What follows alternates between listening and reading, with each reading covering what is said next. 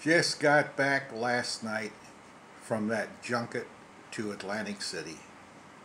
3 nights at the Borgata, which I'll post videos later. But I just want to comment. This is the difference between having a job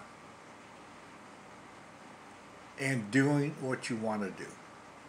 Oh, how I remember the job. Come Monday morning, I said, I don't want to go in. I do not want to go in. Especially getting back from a vacation. Oh, please, I don't want to go in. But you go in anyway. You get in the shower, you get over it, you drive to the job. Well, this is the difference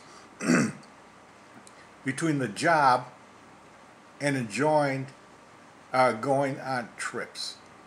Now I say to myself, I don't say, oh, my God, am I glad that's over? I'll never do that again. No, I say to myself, I'm ready to go again. That was so good. I can't wait for my next trip. And that's the difference.